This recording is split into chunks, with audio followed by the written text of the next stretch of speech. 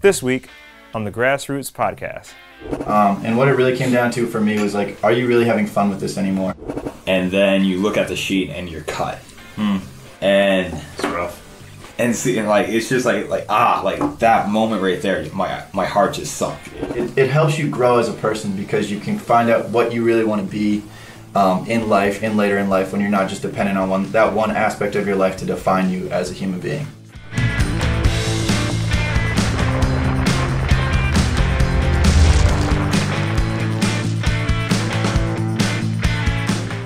Hi, I'm JFK. And I'm Quincy. And this is the Grassroots podcast brought to you by NSA and Thought Fox Media. John. We're in the studio. We are in the Fox Den. The Fox Den. Fox Den. The place to be when you want to record a podcast. That crystal clear quality. Beautiful display. Thank you. Thank you, Michael.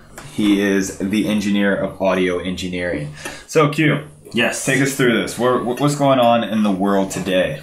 Outside of what's going on in America, I don't know, actually. There's a lot going on. Well, let's stick away from that. But we'll stick away from the drama going on. How about we talk about what's going on with what I do? I don't like to put the mic in my hand, but I'll just grab it and I'll take it. You're not conceited at all. No, not at all. Give it to you. So we're just going to talk a little bit about the AIHL. For those of you who don't know, I play for the North Stars, the Newcastle North Stars of the AIHL team. It's an ice hockey league. I would say it's kind of like semi-pro. It's not semi-pro because we don't get paid, allegedly. But, it's great for players overseas in North America because some of our North American viewers, a lot of us we've said that it's a glorified men's league, which it kind of is, but it isn't. It's really good. It's very organized. It's a lot of fun. Each team's allowed to have 4 imports from anywhere, whether that's North America or if it's Europe or...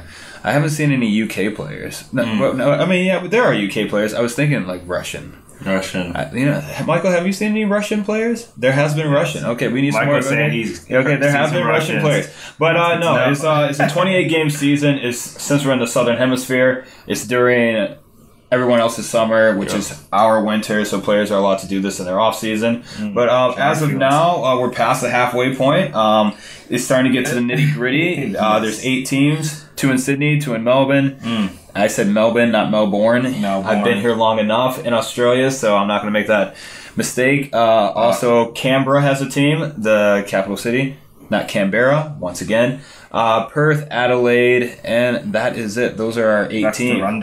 That's the rundown. But so it's getting down to the home stretch. Top 4 teams make it to the final weekend. 1 versus 4, 2 versus 3, and anything can happen there. So I mean, we're midway on the ladder. We're 3rd on the ladder. Things that we've had our ups and downs. Impressive. We've won it last year. No big deal. Took all Cup championships. Yep, number 1. Yep. And you know what? To be honest, when it comes down to no, I can't tell you that. So, all I gotta say is the Goodall Cup. No, the Goodall Cup, like winning it was as small as it may seem. It was amazing. Absolutely amazing. I bet it was. We won winning a championship. It's always good. But we won it in overtime with a penalty shot. Doesn't get more dramatic than that. Doesn't get more dramatic. Really shout out to Brian Bells for burying that puck. He is quite the sniper in more ways than one. And so absolutely, that's really good. So Q. About this podcast, what's our topic today? What are we going to be discussing? What are we diving into? Absolutely. So today we are talking about when athletes put down their sport. When do athletes step out and what that looks like in regards to their day-to-day, after sports, the decision going into it, in addition to their health afterwards, which we will be bringing in our friend, Jase. Yes, Jase. He is amazing. Enliven Nutrition. He gives you all the nuggets that you need to be healthy on... Not chicken nuggets. Doesn't give you the chicken nuggets. Stays away from the gold nuggets. He already told you that. The knowledge bombs. Wisdom nuggets. But you know what? This is one of those topics that it touches my heart because now that I've made that commitment of staying here in Australia and playing here in the AIHL, I had to set down that goal and dream of playing in the NHL. And I'm not going to lie, people are like, oh my gosh, John, I've known John, I've seen him play. There was no way he was going to make it to the NHL. But actually, I was surprised. You were surprised? I was surprised you didn't. See, here's the thing. I always saw myself winning a Stanley Cup before I even thought about the NHL. Like, I always had a picture in my mind, like, I'm going to win a Stanley Cup. Just going to raise it. Yeah, it's just like, how are you going to get there? I don't know. Back to my hometown. But I, along with 99.99% of any athletic population, had that dream, and I think it's healthy to have that dream.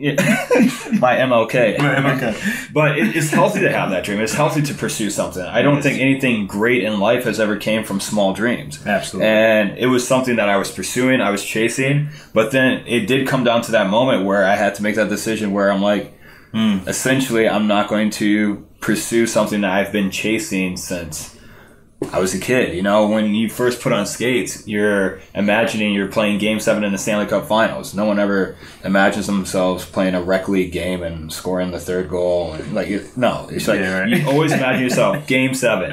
I didn't imagine myself sitting on the bench. Yeah, I didn't imagine myself sitting on the bench. So, I mean, I remember that moment. It was very vivid in my mind where I made that decision. I remember it was a long discussion with Mom and Dad.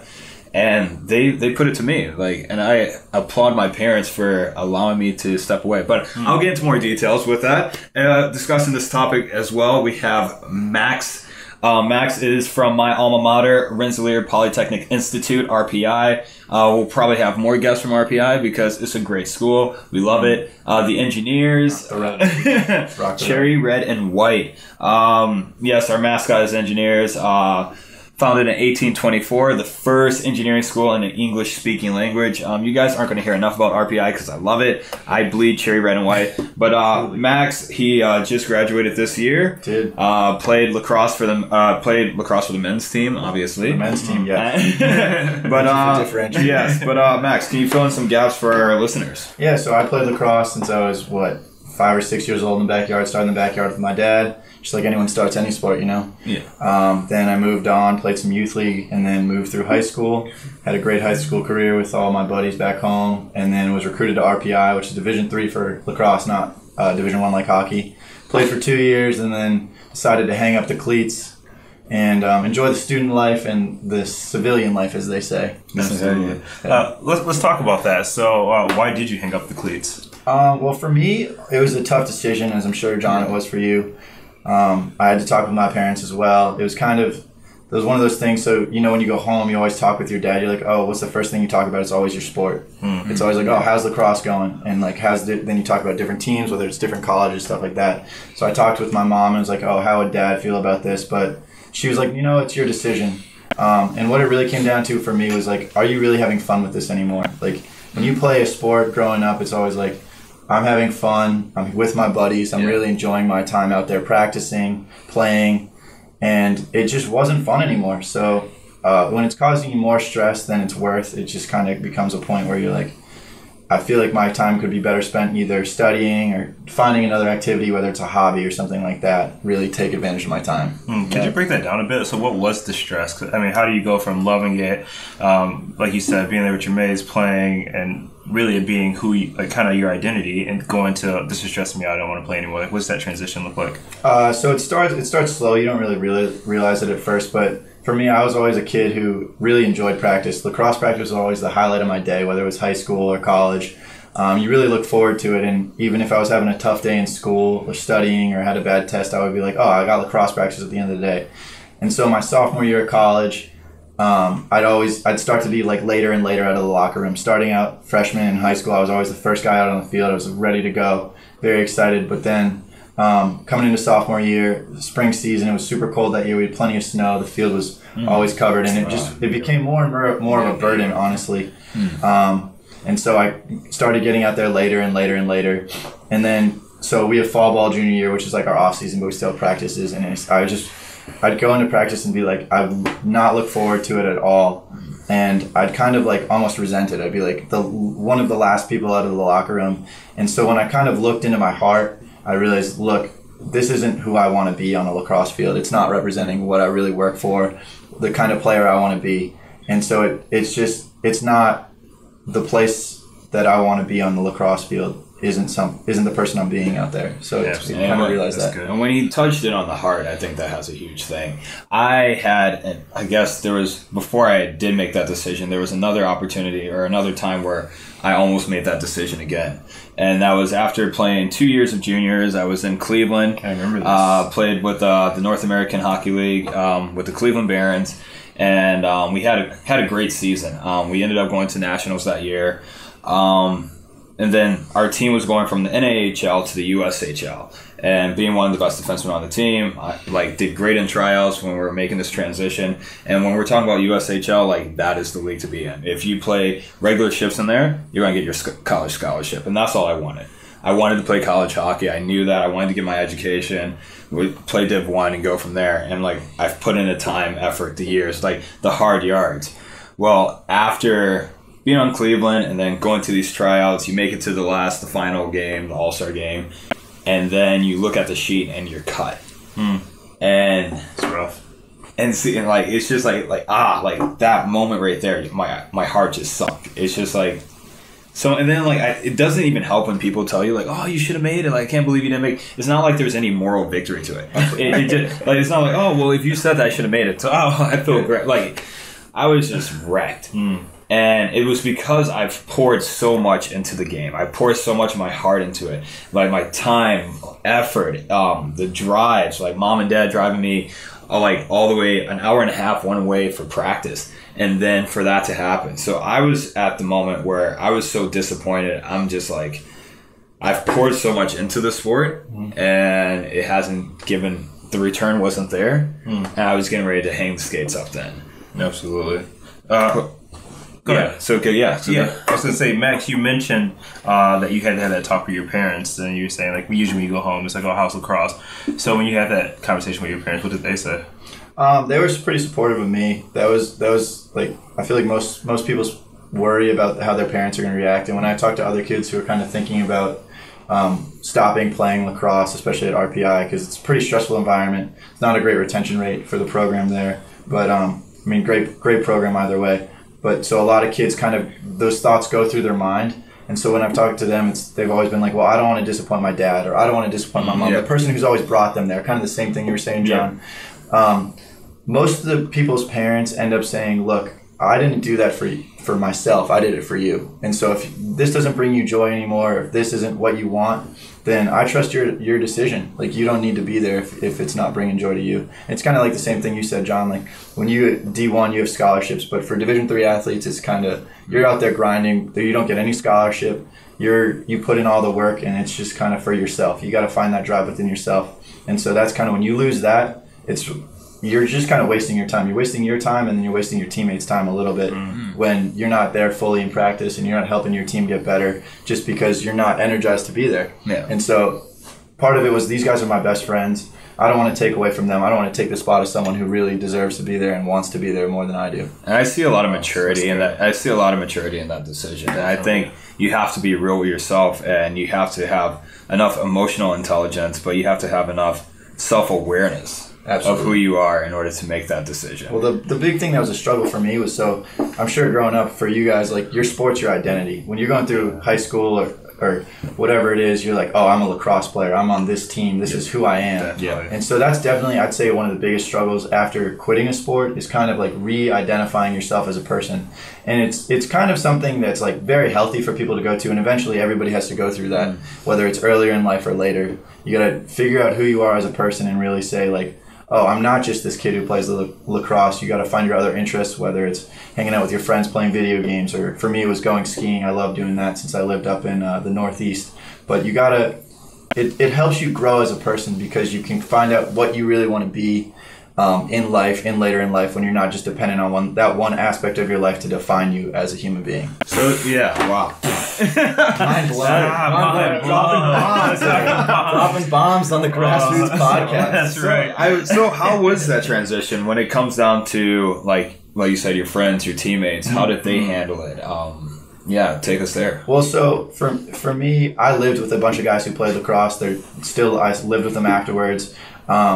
They kind of knew it was coming a little bit. It wasn't. I went up and did it myself, and then I told them, "Hey guys, I'm off the team. I'm done with it."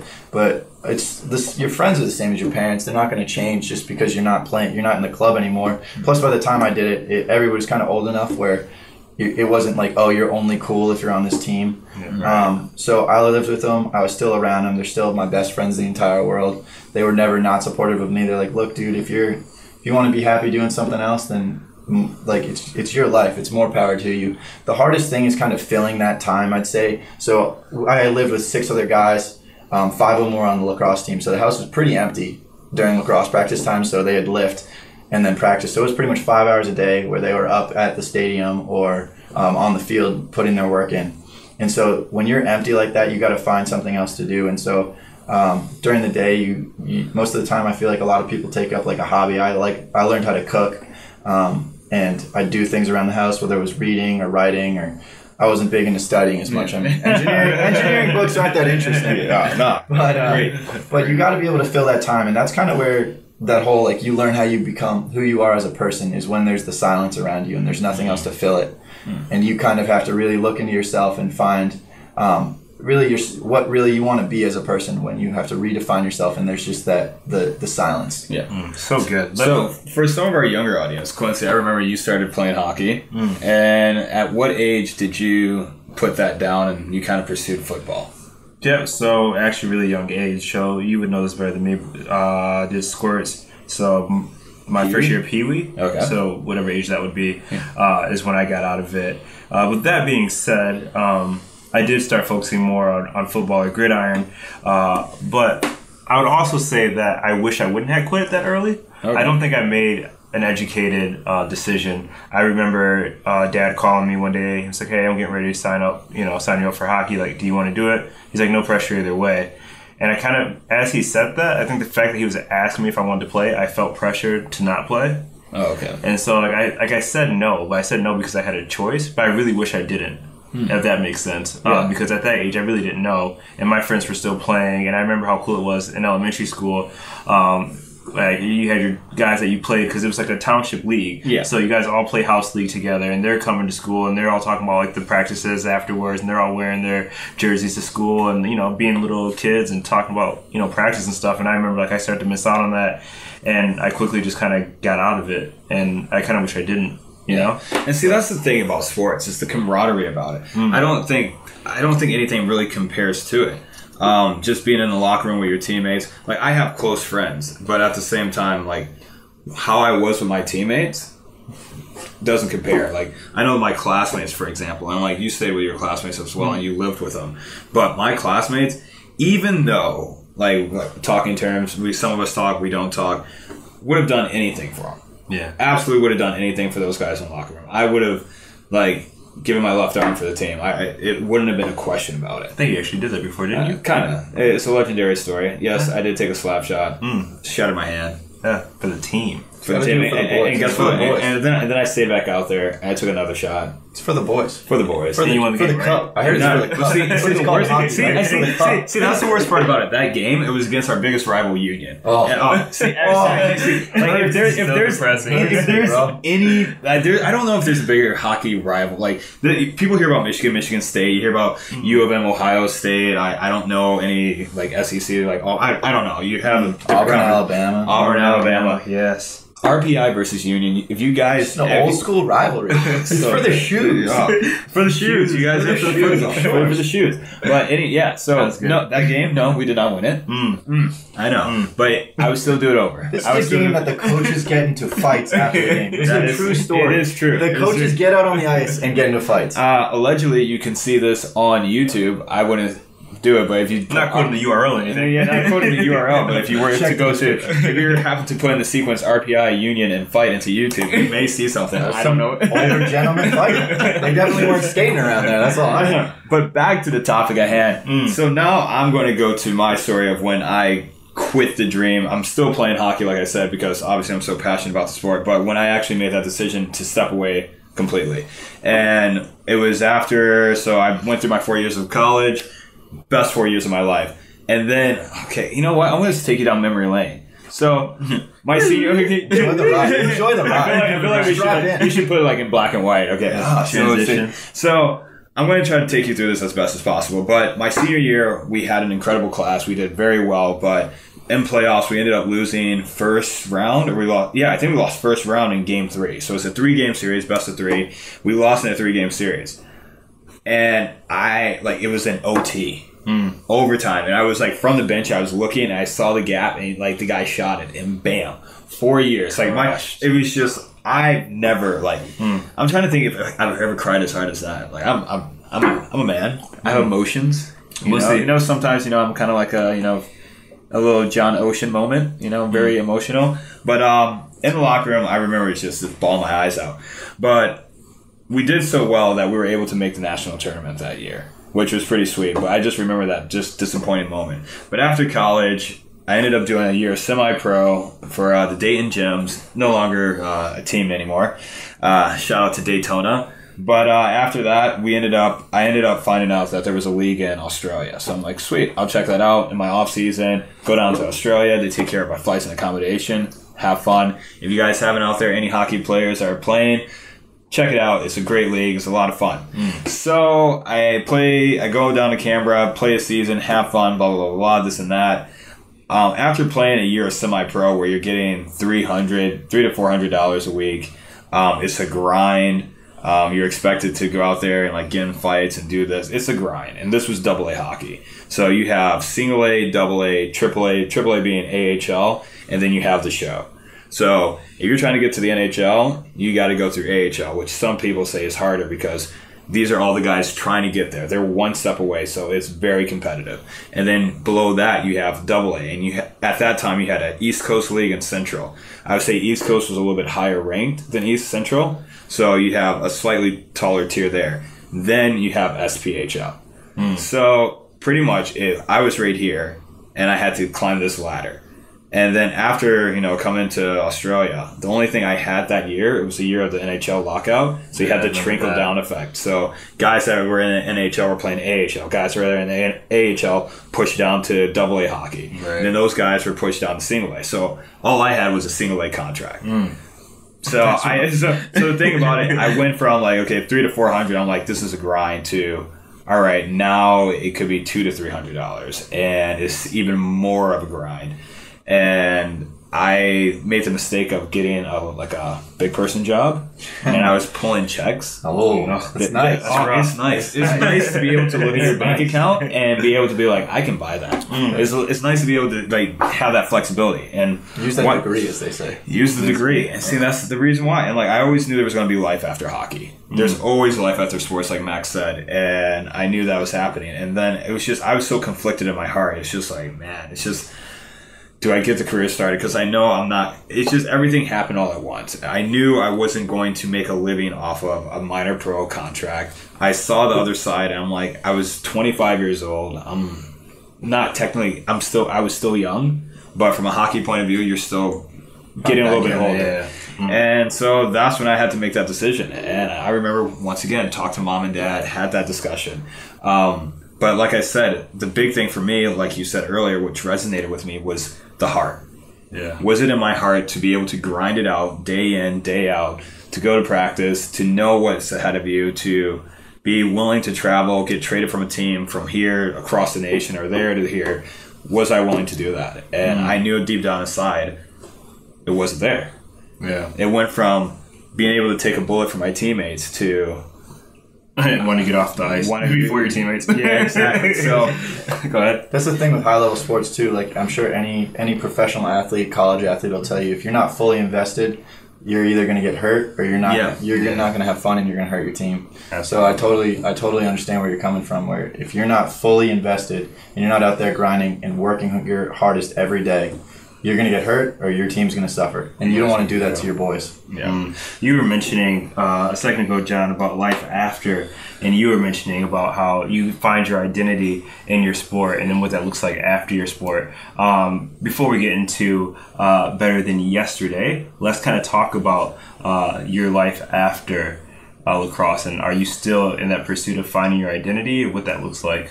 So for me, it's been, like I said, a lot of kind of dealing with this silence, and so you find hobbies, whether it's cooking, I've been going skiing a lot, or just kind of reconnecting with other people, finding other things to do. You just fill the time, reading, and so you kind of got to grow up a little bit, find other things to do as an adult, as I'm sure anyone does, to fill their time when they're not just surrounded by their friends or they don't have 5 hours a day that's planned out for them.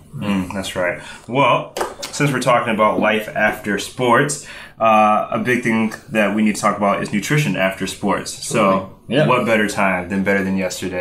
Here we inviting our boy Jase up here. Jase, can we give a little clap? Here we go. So, tell us, what should we be doing after we're done with our sport and we have to live everyday life, work the 9 to 5, the hustle, the grind? How should we be eating? What's our diet look like? A lot less generally. Many people, I suppose, with a lot of physical activity in terms of your training and the on-field loading as well, is called appetite responders. So you get that appetite to eat more and more food. So the idea for general population of what a portion size would be just gets inflated. And the thing is, because you're burning so much petrol at the end of the day, you get away with it. You need that petrol. But to stop that and then to go away from that and then to go back to normal everyday to day life where food is something that you know, it can be quite comforting as well. And it's consistent. So you have a bad day, you can go back to food and you know what you're going to get.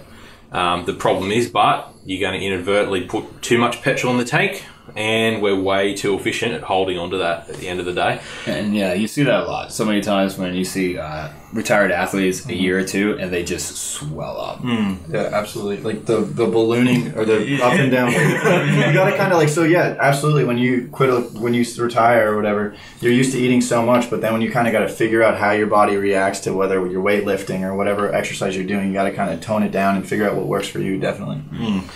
Now, in regards to that, you hear a lot right now. There's so many different diets, there's so many different workouts for athletes nowadays. I guess, is there a specific diet that someone should be on right after they get done with a sport? Or should they just try it, test it, and see what their body does? I think everyone feels better on different things, and like everyone will know their body. And whenever I see someone on an individual basis, that's the one thing.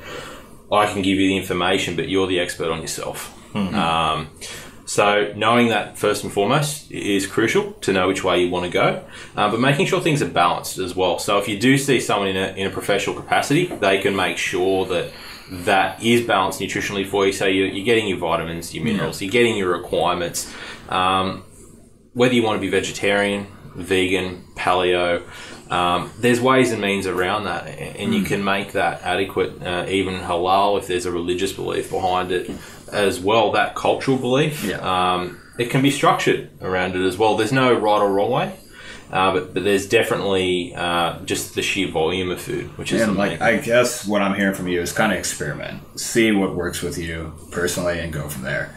And how big or how important is it to find an active hobby after sports? Absolutely. And I think like that notion of better than yesterday as well, I always drive as one of the support elements in a network for people, for athletes transitioning away. Why not channel that into some sort of physical activity? And you can still have that element of progression and working to be better than what you were yesterday at that activity to improve your health, your fitness, your strength and conditioning. And even for general health, we know that your strength levels will determine your longevity in later in life and your independence. So it's a fantastic thing to work on just for general health and to take up as a hobby as well. Lifting heavy things is always generally for guys. Always fun. It's one of those things. So throwing it into that side of things and making yourself better that way, and the sheer benefits psychologically of exercise as well. Now, see, I'm not proud to say this, but over the summer. Well, you know what? I am proud. Shout out to Andre. Andre's gym, Bennett's Green. Amazing place. But Andre's gym has a word in front of it. CrossFit.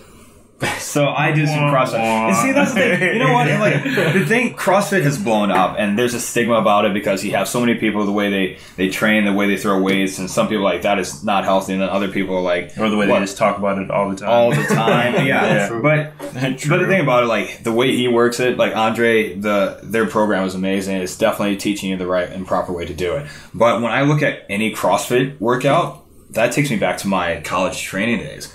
We didn't call it CrossFit, we just called it working out. So I know, personally, some athletes that have been pushed so hard in their sport find it difficult to go back to the gym because they're like, no, I was forced to do that. And always sends a negative response to their mind. Have you ever ran into that? And if so, how can you, I guess, embrace life after sport, but doing something physically that's going to be appealing to an ex-athlete? Absolutely. It is taking that shine and that drive off it because you had a very specific focus when you were training for your sport. set some different goals and use that SMART goal format. And you have to be specific. It's got to be measurable. Having all of those different elements to that SMART goal format at the end of the day will make sure that it's something that you can achieve. Yep. But make it very much directed away from your sport. So it might well be you were doing some Olympic lifting when you were training. You actually quite enjoyed it, but your technique was absolutely terrible. Find a good coach, tighten up that technique. It's another element of training, and there's a lot to those things as well to learn. But even if it's not training, it might be something in another type of a sport that's more of a leisure-based thing. And movement is what we're designed to do at the end of the day. Sitting down is the biggest problem, really, of what we do. Most of the time, there's too much of it. Yeah. So is there anything that you would recommend in regards to the kind of fitness that's happening? Because I know there's a lot of at-home fitness for stay-at-home moms or people who can't get to the gym. Are those, I guess, as useful as going to the gym, or is it anything? Absolutely, and it's about being creative with it as well. There's so many online programs that you can access for free now that will give you a good workout, really. And for people that aren't as mobile and don't have that fitness base, if you can just start walking, literally, and that progression, if you can only walk for 10 minutes, then so be it. But if you can do 10 minutes 3 times a day, there's half an hour. Exercise is cumulative. It will add up. So those health benefits will add up along with it. And use that progression, use that progressive overload principle. Next time I want to do more. I want to be better than yesterday, not to use the pun again. And that's the way to keep going forward. So, Max, how have you adapted to that? Have you found that thing that you like to do now, or is it more kind of just... Oh, absolutely. So for me, I've always loved weightlifting. Okay. So it was it adapted from just continuing on whatever program we were doing from sports, whether I get it from my roommates or whatever. And then I met a couple guys at the gym who would go there the same time as I was. And I actually met the new strength coach at RPI, who was kind of a younger guy, and he'd be like, "Oh, let me if you were willing to, let me experiment." So I've been shifting between powerlifting programs or CrossFit programs or bodybuilding programs, but for me, it's always been weightlifting, and it's just kind of same thing you said with your motivation. You've got to shift from doing it for the team and for the goal to doing it for yourself, and that's kind of what I found is the most important thing for people who make the excuse of, I don't have enough time in my days. They're not doing it for themselves. They usually have some other goal in mind, whether they're doing it for a girlfriend or try to look or whatever. But I found the best way to motivate yourself is definitely just try to do it for yourself. Yeah. Focus on your own health, your own personal gains, and so that's what it's always been for me. Absolutely. It seems like health now is it's a trend. Oh, I'm curious to see how long this trend goes, or is it just something that as a society, as the world, that we just want to be healthier? I say it's probably because of the spotlight of social media, because everything you put out there, everyone sees. Even what TVs, HD. I remember one time I saw, nothing against him, Jay Leno. And I've been watching him on standard TV for a long time, then I saw him on HD and I was like, oh wow. Ooh. So I'm wondering if I feel because of the presence, and everyone wants to see a face now. People don't want to read; they want to see a video. Because of that presence and because of social media, I feel that people are more self-aware of their image. Whether that's good or bad, I just had a daughter, so self-image. I'm pumping confidence into her nonstop. But I think that has to do with it. I also see a business aspect to it, as a lot of people are starting health businesses, or you see a lot of fitness people or fitness businesses, startups, or whatever. I think you fall in that category. You do it. You're into fitness and health nutrition. I guess elaborate on that side of it. Why do you do it, and why are you passionate about health and nutrition? And there's so many other things out there. What makes it different? Absolutely. I think there's a right and a wrong way to do it. A good example of that would be any sort of a shake diet out there, or a very low calorie diet that's designed to get you fast results at the end of the day. Even detox teas. But going down the road of those products, they were originally developed for a clinical situation, someone going in for surgery quite soon. So if you lose a lot of weight rapidly, you will decrease the size of your liver, and your surgical risk will decrease substantially. And now they've morphed into the general population because someone has gone to the point of going, okay, more is more. Losing weight quickly is a better thing. And while there's so many good elements to show, such as The Biggest Loser, around, losing 10, 15, 20 kilos in a week, it's just not realistic. The body's not physically designed to lose that amount of weight and lose that amount of fat mass. You're losing a lot of the things you don't want, as in your muscle mass. And once you do that, your metabolism takes an irreparable hit. At the end of the day, everything slows down and rebound weight gain. That's the yo-yo dieting cycle. You know, it's a gradual, slow process. It's making sure things are balanced. It's making sure you've got some physical activity in there as well. And that's where my job comes into it, really, to make sure that balance is there and to give a bit of a perspective as to what should be realistic. Absolutely. So what would you tell someone that's coming in, they just finished a sport, they come to you saying, hey, I don't know what to do now, I'm gaining weight. What do you tell them? Let's get some balance. Let's have a look at what you're having to start with. And the biggest notion is going to be portion size at the end of the day. One simple thing and people get shocked at. I want to step in there on portion size because I have heard theories of it's not so much of how much you eat, but what you eat. So where do you find the balance in that? Like, can you eat a lot of healthy? Because I know personally for myself, when I start eating, I guess you say, when I really get into eating healthy, I can have like a banana and an apple. I can have 3 bananas. I can have 20 bananas. And it seems like in 5 minutes, like it hits me. I'm like, why am I like so hungry again? Or why am I like craving something bad when like I'm trying to be good? Yeah, absolutely. And different fuels do different purposes within the body. Some make you feel fuller for longer at the end of the day. And like there's foods that are very rich in that energy or that petrol content. Yep. And there's other foods that are really low in petrol content. And those are foods that I kind of deem as your free foods. And more your vegetable-based foods that are higher in your vitamins and your minerals and your fibre. So you could load up on those types of foods, and unless you had a couple of kilos of them at the end of the day, they're not going to add up to anything significant that you have to worry about in terms of petrol content.